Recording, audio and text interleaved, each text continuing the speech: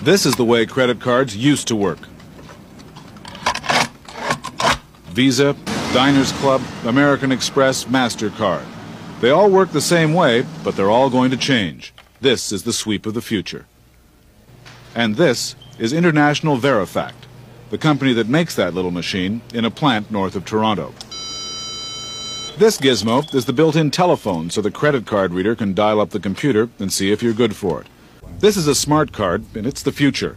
That gold seal actually covers a tiny computer that remembers everything, how much money you've spent, how much you have left.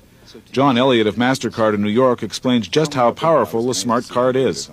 This is an example of what it would look like if you could peel away the back of our existing card, the card with the chip in it. What you'd see is a chip with data storage and another separate chip over here with the processor itself. The processor has the same processing capability as an Apple IIe. It has a 64K memory and an 8-bit processor. The smart card is being tested in Maryland.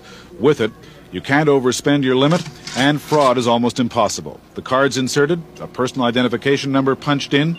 The card itself authorizes the transaction and remembers how much you've spent. Right now, there are about 6,000 of these smart cards in use in North America. By the end of this year, about 30,000 will be used in tests in the United States. Once they get the bugs worked out, they should show up in Canada about a year from now.